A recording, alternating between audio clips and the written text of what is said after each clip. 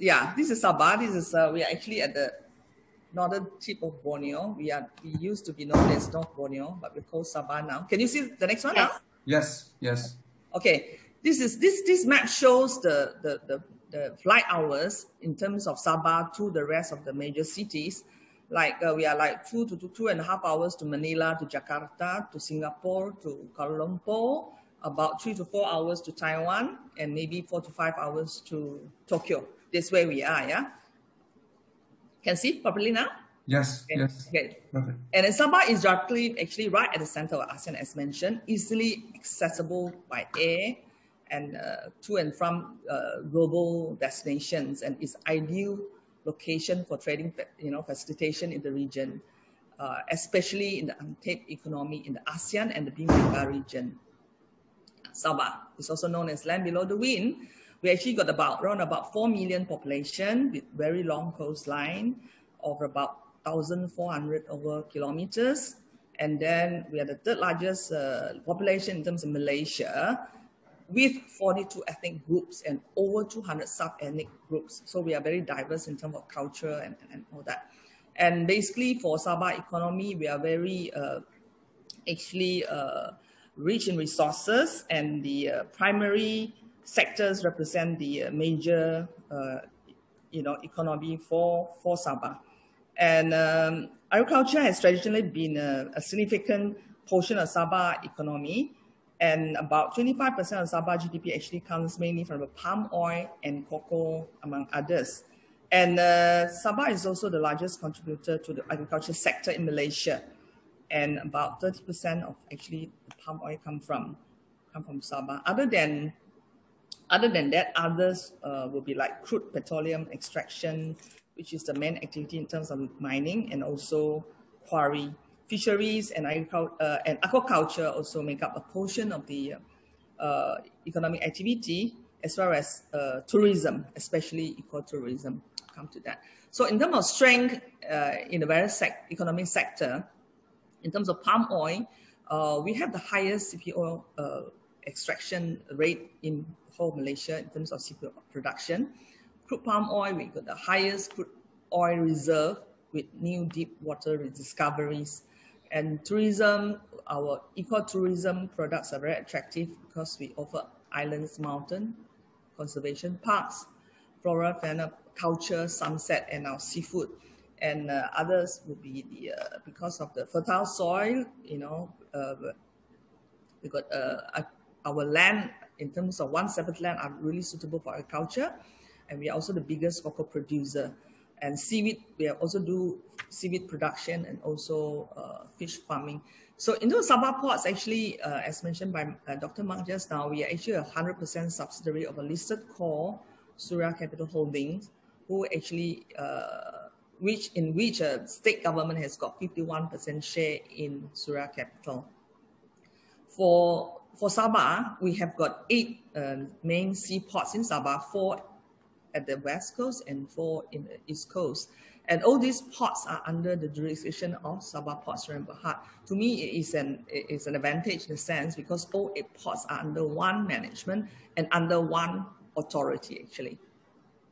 So in terms of the COVID and the downturn, and because of the world health crisis, we actually do suffer in terms of our throughput, although our ports still operate as normal, 7/24 sail. But last year, until last month actually, for the whole year of 2020, in terms of the downturn, we actually suffered, you can see in the slide, container a couple of percent, and liquid and liquid bulk as well as dry bulk and conventional cargo. I just want to quickly show, this slide show the total cargo throughput of Sabah ports, and also typically representing the state economy. As when there is any crisis, global, be it global, state, or regional, it will actually be reflected in the cargo throughput. As you can see from the graph here, we have also been affected in terms of the throughput handle, because typically we normally handle 35 to 40 million tons of cargo. And this cycle, of course, will be affected, and probably next year will not be very promising in terms of the throughput. Notwithstanding, life have to go on. We still continue our marketing efforts and economic activity. And why Sapangar Bay? In terms of strategy, we want to improve our global competitiveness by providing strong supporting infrastructure and connectivity to and from international market. And we would like to position Sapangar Bay as a logistics transshipment hub and add value, going forward between Kalimantan, South Philippines, and North Asia. Integration of free zone with Sapangar Bay transshipment hub. And since all the ports are under our control, we can position Sandakan, Lahadatu, and Tawau as regional trading hubs in Borneo. And we can further expand the role of Sandakan, Lahadatu, and Tawau by virtue of the fact that they're so near to our Indonesian bordering towns. That part of the economy is in terms of the role of Sandakan and Tawau, they're very important there. And then also we can position KK Airport as international cargo freight transshipment hub as well. And meanwhile, of course, it's very important to improve our infrastructure for road and rail connectivity from the port to the major cities. In terms of the facilities that what we have got now in Sapangar Bay Container Port, we are actually a dedicated container terminal, good for 500,000 for now. And we're able to handle 500,000 TEUs. We have got a wharf length of about 500 meters with 500 meter access bridge for now.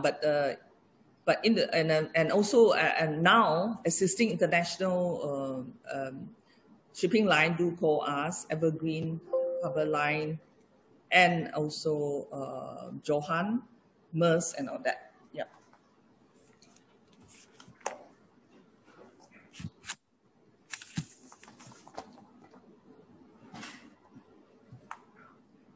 Sorry. Okay. In terms of positioning in the BIMP EAGA region, by virtue of the hinterland potential, we have got very strategic location as a hub for Brunei, Darussalam, Indonesia, Malaysia, Philippines, East Asian growth region. In other words, focusing on intra-Asia trade, linking the region with the Far East. Yeah. This is where we are in terms of Sapangar Bay. You can see in terms of the sea linkages. And as mentioned earlier, we have international weekly direct calls already. And in terms of expansion of Sapangar Bay Container Port, this is strongly supported by the government. And recently, the federal government has actually pledged to pump in 1 billion allocation for the expansion. The port will be expanded from the current 500 TEUs to 1.25 million TEUs in 2025. So as Sapangar is ideally positioned, it is actually potential to become the transshipment hub of the BIMP EAGA region. The immediate transshipment opportunity for Sapangar in the coming decades come from the feeder ports in Sabah, Brunei, and Sarawak, while Indonesia and Philippine ports, the BIMP EAGA region, could also become feeder ports for Sapangar in the next 10 years. And this map shows the linkages in the feeder ports and the cost in terms of coastal feeder and also Far East cargo linkages, and including the new emerging economies in the BIMP EAGA. And other than you can see from the slide here, other than the Sapangar Bay Container Port on the left side here, we are also in the green. That is the expansion plan for Sapangar Container Port. In the near future, we are also planning to build another conventional cargo port next to the container port, as we are actually in the midst of planning to move the current general cargo port in KK to Sapangar Bay. And in the vicinity is also, we are actually currently just started to build the second phase of the Sapangar Bay Oil Terminal, which is actually quite full in terms of facility. So as Sapangar Bay actually has got potential to do oil and gas in terms of bunkering, yeah. And talking about the free zone supporting the industries, this development is necessary actually, because this is a, you know, talking about economic zone, it would be a magnet, you know, to attract foreign investments, to do further downstreaming, to also to increase our global attractiveness in terms of Sabah competitiveness in terms of manufacturing. Yeah, actually, uh, we are very, in terms of, this is a map that shows where we are. Sapangar Bay actually is quite close to KKIP. KKIP, they are planning to do a free trade zone in the area. We also will do one planning for another free trade zone in Sapangar, linking the two segments.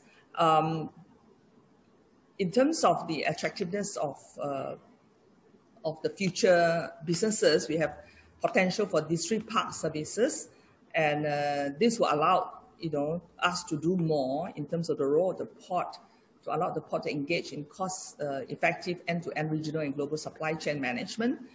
And meanwhile, we need to increase the port storage capacity for the cargo, and we can actually reduce container utilization in terms of storing old, long-staying containers at the district park. So actually, we are actually quite pleasantly surprised to learn that actually we got announcement yesterday. Actually, SK Nexilis of South Korea had just announced that they are going to set up their first overseas production base in KKIP, and they actually said to have owned the world #1 technology in manufacturing copper foil for batteries. And they're going to locate their first factory in KKIP. And they mentioned that they select KKIP because of the excellent infra such as gas, water, and you know, high accessibility to the ports and also airports, which are very important for the export. So that is the latest in terms of the foreign investment into Sabah. So talking about hinterland activity, the network connecting Sapangar Bay to the East Coast, we have got our own, as mentioned, East Coast port. We can do, you know, feeder services among these ports. And of course, in terms of the infra, currently there's no railway as yet, but we will, you know, work with the government to propose to link up all the ports and major towns by proposing railway network connecting all major economic center. And of course, as you know, Pan-Borneo Highway is ongoing, and also as mentioned by Dr. Zaki just now, with the move of the new Jakarta in Kalimantan, that's also, you know, represent a lot of potential in terms of economy of Sabah and Borneo for that matter. So this one is showing the road accessibility from the ports to the main industry cluster throughout the states. And this represents also the Sabah, you know, own hinterland, and also the potential for beyond Sabah in terms of the hinterland. Yeah. So in terms of the opportunity for investment, there are actually mass production and manufacturing potential in terms of aerospace industry, maintenance, parts manufacturing, auto industry, vehicle production, car parts, and all those, and further downstreaming in terms of resource, petrol, oil refinery storage, and distribution and industrialization needs. Of course, palm oil, refinery and other products, fishery, timber, food, rubber. And other than the manufacturing, in terms of the potential for other businesses, mainline operators, we are talking about hub global shipping lines, the intra-Asia subsidiaries, specialized in regional carriers, and then feeder operators. We need common feeders to do the hub and spoke initiative to coastal shipping operators, free trade zone, the property developer can come in to do the property development, industry parks, manufacturing, trading company, importer, exporter, logistic company, agriculture sector, and including financial and equity investors. So these are the potential investment opportunities, presented by Sabah. So in terms of our achievement, as mentioned lately, we actually have,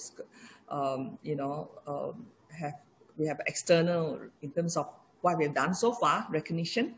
In 2019 November, we've been awarded the APEC Green Port Award due to our green initiatives. And also last year, Global Port Forum based in Singapore also awarded us as the Southeast Asia Terminal of the Year. And also yours truly, they also selected me as a Woman of the Year for 2020. Quickly, in terms of cruise potential, cruise tourism, in fact, in line with Malaysian government initiative, cruise tourism is actually identified to be one important economic contributor. And KK Port is actually identified as one of the most promising port in terms of port of call.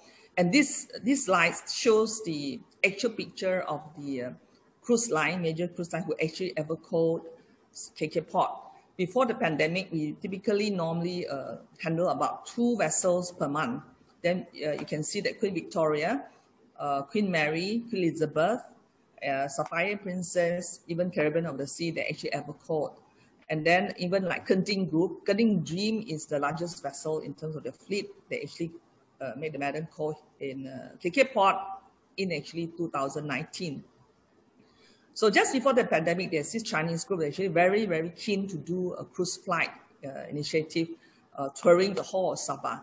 So because we control the ports, potentially we could do, cruise domestic hubbing within the ports from KK Port to Kudat, to Senakan, to Ladatu and Tawang. But then because of the, pandemic, the plan is actually put on hold for the time being. But I heard they're still very, very keen to come in as soon as everything is over.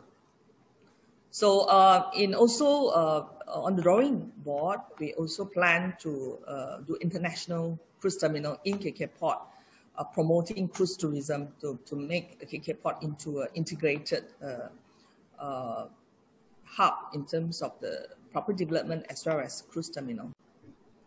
So other than that, we will also, although we already received our award in terms of the Green Port Award, but we will continue our efforts actually in achieving and maintaining Green Port status.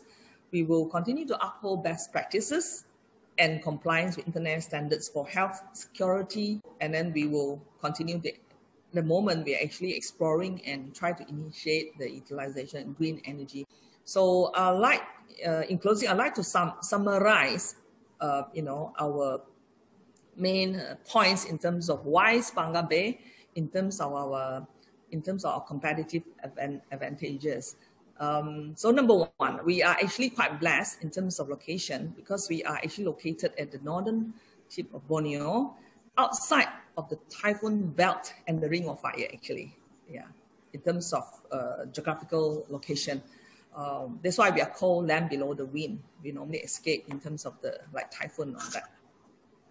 And we are strategically located near the busiest shipping lanes between Far East and Singapore. And Sapangar Bay is expected to serve the eastbound trades in BIMP EAGA and the Far East.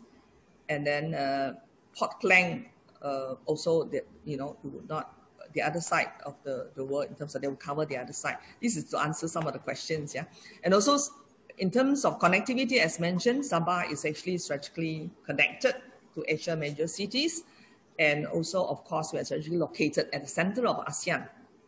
And the fact that we are in charge of all 8 ports in Sabah, that represent an advantage because that will render the control of cargo flow and cargo consolidation feasible.